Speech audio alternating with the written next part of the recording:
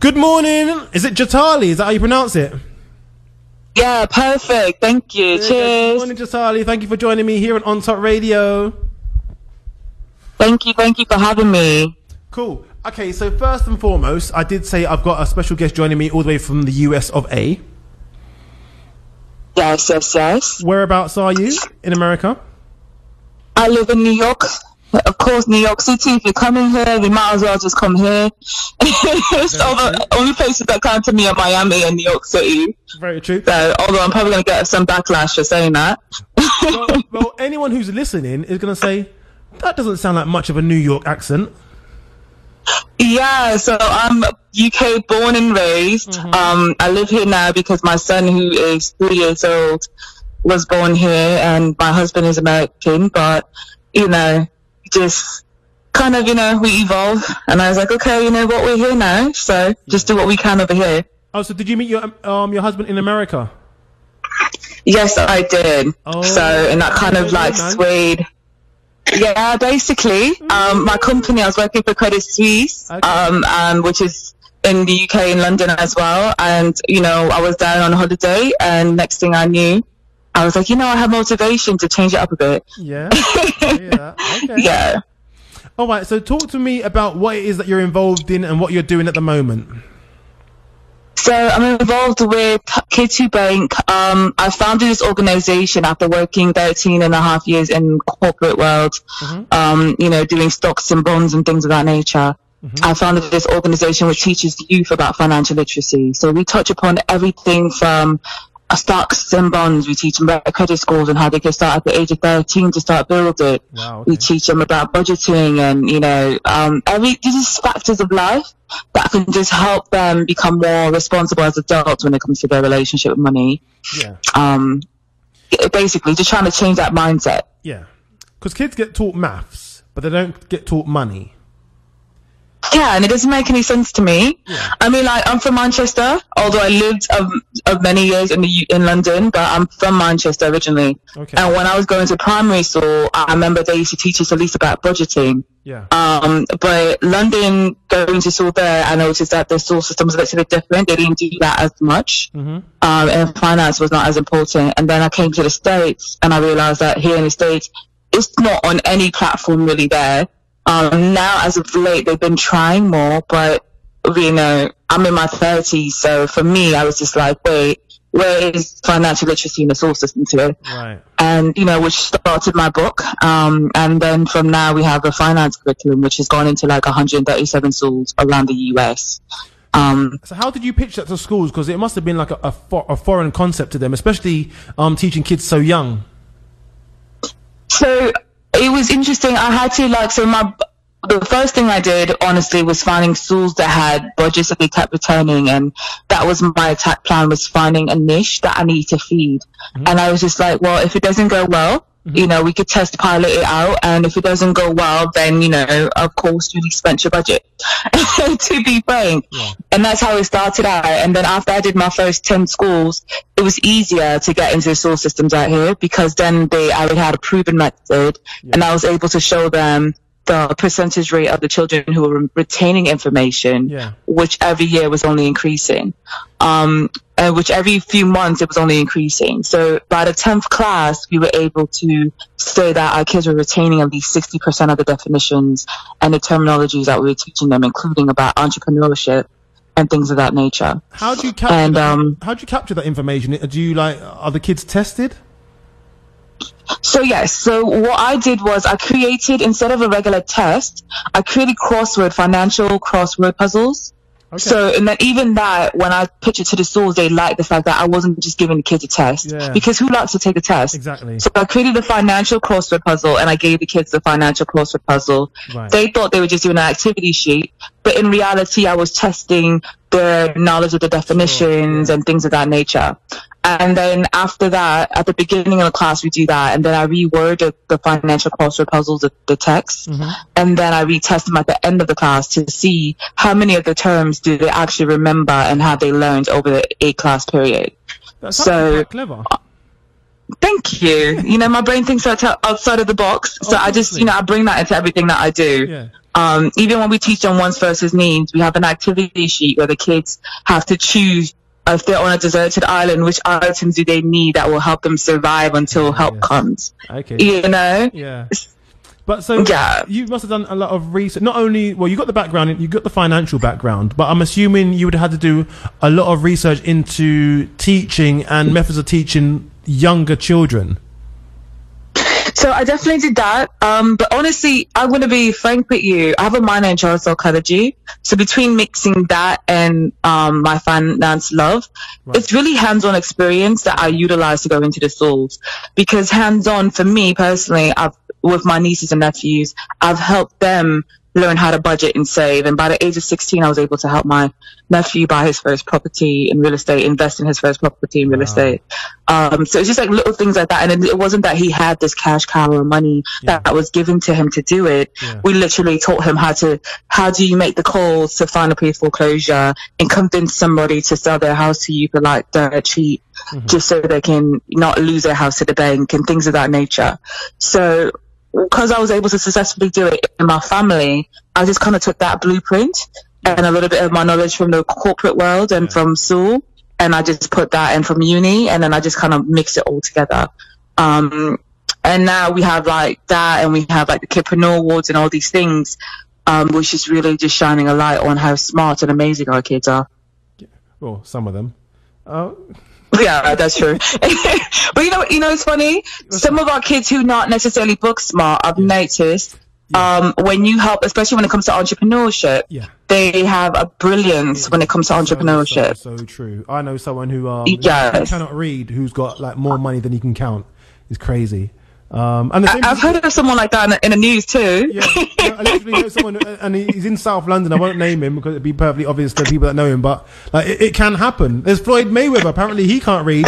He's got almost $1 billion. Oh, that's what I was talking about. That's what I'm talking about. Like he can't, but you know, some people aren't meant to necessarily be book smart. I think some people are good with their hands. It's kind of like masonry. Like some people are great at wallpaper or like putting steps together, but then you bring them into the classroom and they'll fail every test. So I feel like we have to create a different kind of testing for those youth, because it's not that the person's stupid, they just use a different part of their brain. So that being the case, and do you have different types of tests? Because I'm assuming that the schools that you go into and the classes that you go into, you'd have different types of children who take to different types of teaching. So do you create different like lessons for different types of students, or is it just one blanket lesson for all? So it's basically one blanket lesson for all, but one of the things that I do in the classroom is, like I was saying, the activity sheet. I just make my activity sheets arrange. And then like when I'm in a classroom, I'll notice, like, let's say for instance, of course, in New York, you get like cheeky kids. And sometimes I go to inner city areas that, like, let's say the kids are a little bit rougher, they might talk more aggressively. So when I reach in those areas, I'll realize that the activities are more hands-on, whereas I'll say, okay, let's do an actual activity. Let's create a business plan, and then I teach them about creating a business plan, like a mini Shark Tank for the kids, in which they actually get hands-on and create like a big poster for their business, and they talk about how they're going to market their business and things of that nature. And before you know it, they're actually learning the terminologies and learning the basics of business, but they're still having fun. So, it's just about engaging them. When was the first class that you taught? How long ago was it? The very first class that you actually taught? January 25th, 2017. That was my first class. That was your first class. So you're basically almost 2 years in now from actually teaching. So January will make us 2 years teaching. But you know how the school year runs. So with the school year, technically now this school year, we're going into 209 schools. And then our first school year, we went to 137 schools total, including summer classes. So now I'm looking to hopefully start doing this in the UK next, which is going to be the next step, is that hopefully next school year coming out home. So I'm assuming now that you're not involved in working for any other company. You've got your own business and you're leading that. Facts, yeah. So my main attention goes to the Kidpreneur Awards, and our Kid 2 Bank curriculum and books. And then on top of that, like I have 2 books. So I have a picture book called Road to Riches for ages 2 to 11. And then we have a chapter book called Wants versus Needs, which is for ages, I say 8 to 18. Although, you know, if it's 8 to 11 years old, I would say an advanced reader who's reading like Harry Potter type books. Okay. Yeah. So who wrote these books? Yeah, so I wrote those books. That's actually how it started. I had the curriculum from writing the book first. Right. So I wrote the book, and after I wrote the book, someone said, you know, to put this into the school systems, it'll be easier if you had a curriculum. Right. And then I spent my nights on YouTube and on Udemy, online classes, and just learning everything I could about creating a curriculum, how to what are the compliances, and you know. And after I did my research, I created my first curriculum, and then I tested it. Yeah. And you know, shockingly, I tested it. So from January 25th to June, which was like barely 5 months, I would guess to say, in the school systems, I found 10 schools. 4 of them did not pay me. Were schools that I did completely for free, and then the other 6 were schools that I highly discounted, just so I could test it in the actual classroom. Sure. And then when that went successful, and we saw how well the kids were retaining the information, that next following school season, which was September 2017 going into June 2018, we went into a total of 137 schools. Wow. So it was like, I didn't know how I was going to do it, but like I had amazing teams like my board member, Giselle Best, and people like that who really just stepped up and were like, Jay, what do we have to do to make this, you know, go further? Well, I was going to ask about the team, so I'm going to assume it's not you personally directly teaching in 127 different schools. So how is this done? Do you have a team of people that work directly for you, or do you provide the curriculum to the school and the school has one of their teachers deliver it? So we personally come in, back then was only 3 people. It was only 3 teachers, and I didn't know how we did it. It was in California. It was like all around the US. Yeah. We had schools in Florida. We had all these places in New York City, of course, in Yonkers and Jersey. And we personally, the 3 of us, just divvied it up and did it. But this year we have 17 teachers that have come on board. And it's, you know, but the schools we don't give it to the teachers to do, because we train our own staff. So we train our teachers, we give them the workbooks, and then we have them go in directly. And like for the UK, for instance, it'll be like 2 or 3 of us that will come out to the UK when we do the UK schools. Okay. So before we go into the UK leg of your teachings, let's talk about the Kidpreneur. It's hard for me to pronounce. The Kidpreneur Awards. Is that right? Kidpreneur. That's really yes, perfect. Perfect. What is it, and how did it come about? So Kidpreneur was, I created it. It's basically an award that honors youth who are either falling into the categories of entrepreneurism or philanthropy. You know, giving back and things of that nature, and then the kids and adults who are creating the loudest for them. This idea came about because when I was in the school systems, I would meet kids who would say things like, oh, only if you're Willow Smith or Jaden Smith, you know, would you be able to be an entrepreneur, a successful entrepreneur, and have like a multi-million-dollar business. Yep. And I would be like, well, no, but what about this kid and that kid? And they would be like, I've never even heard of that child. Yeah. And, you know, it's, you know, when you do see award systems that are honoring youth, it tends to be the ones who are already featured on Essence, on major social media platforms. So who have like 200,000 followers, etc. Yep. And so I wanted to create something where our youth could see the kids who were not necessarily that, a mixture of that, and the ones who were unknown, who were doing amazing things. So for our first Kidpreneur, Google, cyber stalking on social media, looking through, like, you know, putting in the hashtag Kidpreneur to see what pops up. Yeah. Some of them, literally, when I go vend at an event, I would selling my books. I would see them there with their own table selling their books, and I would take their business cards. And I never knew what was going to happen when I was taking business cards. But then when I had this opportunity to create this awards, I was like, you know what? This is perfect time to use them. So, like, to give an example, we do it during Financial Literacy Month, which is April in the United States. Yeah. And, you know, so April was our first one last year, April. And we honored a youth who was like 7 years old and makes tutus, and she makes $100,000 a year making tutus. Imagine that. You know what I mean? And then there's this other little kid who makes, 300,000 selling slime to other youth. Slime? Yes, bro. I was like, are you kidding me right now? But you know, it was a regular kid who his parent gave him $50 and gave him a lot of pushback. Like, I don't want you making a mess in the house, making a muck around the house. Yeah. And then like, look, he turned that into a $300,000 business. Yeah. And then we had another kid who, like, in philanthropy, she donated like thousands of like scarves and socks and things like that to homeless people. And now she's at 10 years old trying to open up her own shelter, community center. So it's like, at 10 years old, little girls raising up money, and she's already opened up like wells in Africa, like around Ghana. She's opened up water wells and things like that in Africa.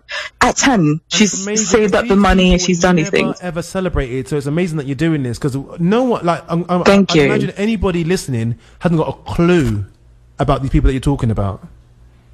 Yeah, and that's the cool. So doing this platform, that is the goal, is to start shining light on the amazing entrepreneurs and philanthropists we have in our own backyard, and then the adults who are creating lives for them. So we are not like adults, like, so some of them are celebrities and some of them weren't known for their philanthropy, but they've, you know, doing things like donating suits, business suits for young kids to have their first professional clothing to go to suits and things of that nature. So you know, another person, he created back in the West Indies, he created computer site towers. He would refurbish computers and send them back home to Haiti, where he was from, and he was teaching Haitians how to utilize a computer and the internet and things of that nature, or how to fix computers back home. Amazing.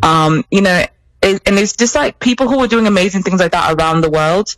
And you know, our kids need to see that representation and know that when they become rich, these people don't just turn their backs on them. They actually do turn around and do things for them. 100%. So I've got 30 seconds left. So just tell us about the UK. When you come over to the UK, like, what we can expect. I've now got like 20 seconds. Like, wrap it up really quick. All right, 20 seconds. All right, so real quick, when we come out there, we're going to do some workshops, empowerment days, where we do self-love, anti-bullying, and financial literacy, and just really have our kids learn more about different aspects of cohabitation and social-emotional health. Perfect. Listen, looking forward to you coming over and joining me in the studio. Perfect. On top.